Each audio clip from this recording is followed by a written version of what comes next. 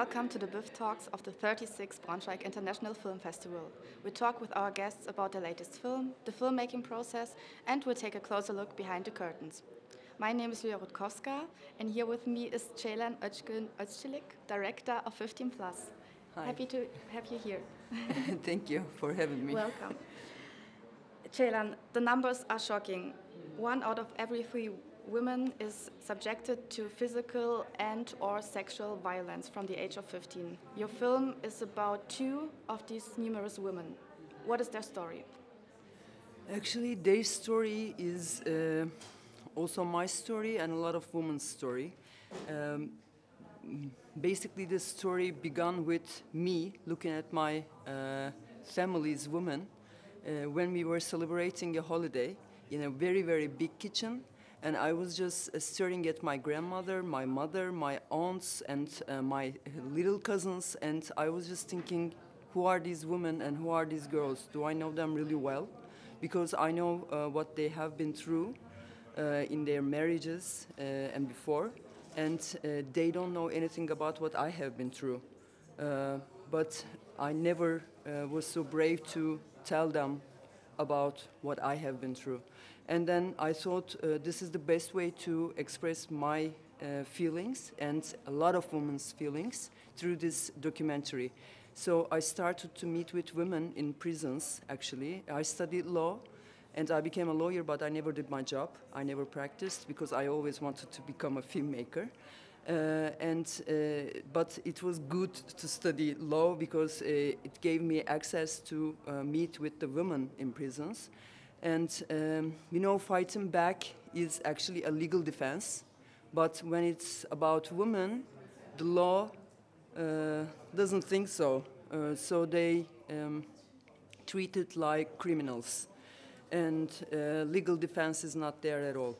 So when I started to meet with women in different prisons in Turkey, I saw many things were common. Their pasts, their family lives, and their lives when they got married. Most of the women try to connect with their families and try to go back after the violence starts and becomes tense and becomes threats also for the children. And their parents are not so welcoming, and they tell them, you leave this house with your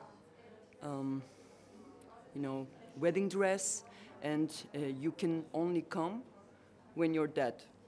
So now you belong to your husband. And they try to go to police sometimes, but the police lives in their neighborhood, and the neighborhoods, they know everybody knows each other. So it's always a struggle with the police also, even you are going with a bad eye or with accused and everything. And so the police calls their husbands to take them in. And then the violence gets even worse. Many of the women tried also to commit suicide. And when they survive, again, it gets worse.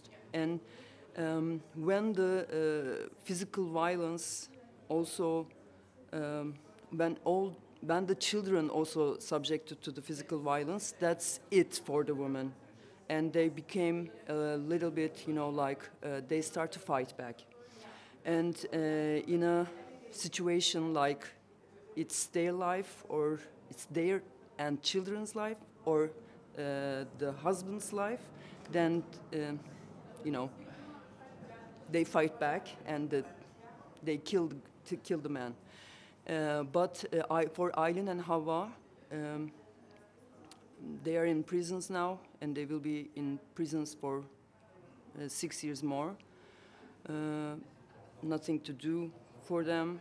The law thinks that they are guilty. So these are 2 women, Aya and Havva. You're telling their story, and it's not a typical documentary because you couldn't just film them in person. Yeah. You had to stay in contact with them through letters. How was?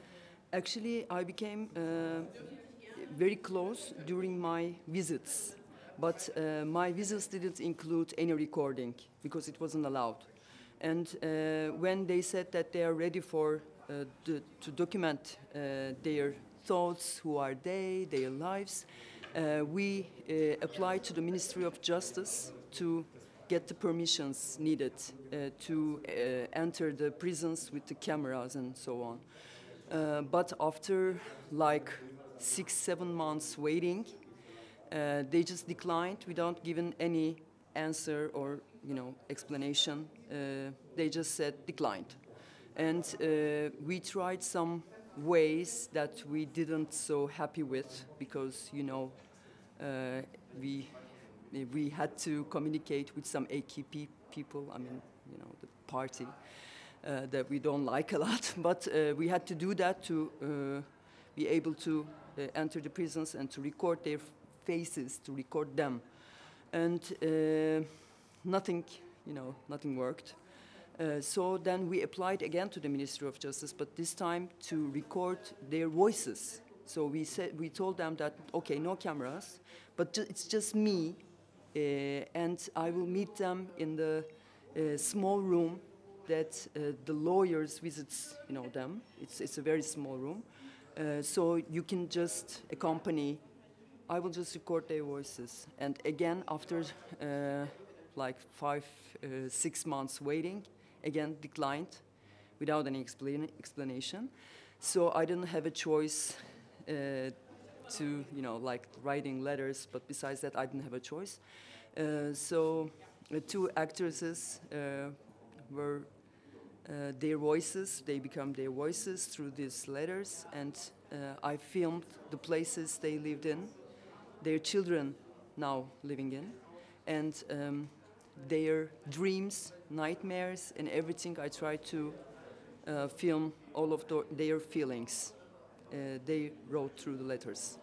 So, as you said, even though you couldn't use their own voices, you still had the possibility to give them a voice, to give yourself a voice, and many other women through this film, which they didn't have before.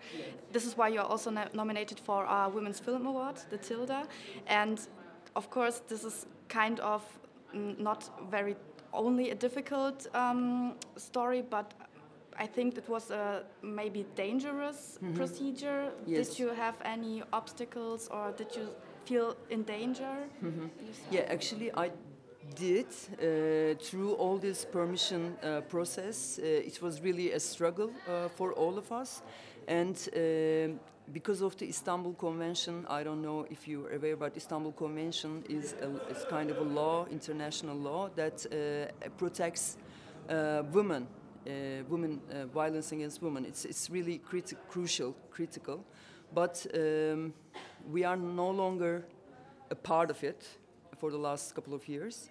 And it's huge because the numbers are increasing. We lost too many women. And the guys actually, just because they dress well in the courts, they can get away with it.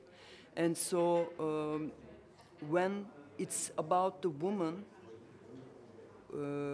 who defend themselves, it's always dangerous because they think that it's this film says you can kill your husbands, you can kill your husband. So it's a dangerous film for them, but it's not about them. It's about how this is even possible, how woman has to kill. What happens, and then,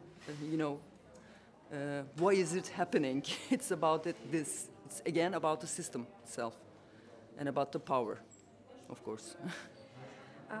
15 Plus is a part of a trilogy. Could you tell us more about that? Yeah, of course. It's actually, the trilogy is called Witch Trilogy, and it's about the witches they cannot burn. It's about the witches who rebel, who is alive, who dance in the middle of the night together. And it's about women who still have the strength to laugh. Actually, I know it's impossible, it's too hard, but still we have the strength to laugh when we come together. So it's the most important part to come together. So this, all three films is about violence against women and little girls, but they all, in the finales of all these three films, you breathe. They don't have sad endings, I hope.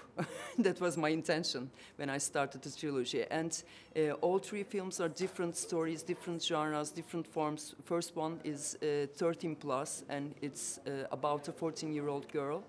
And it's a horror drama, fiction, and no dialogue.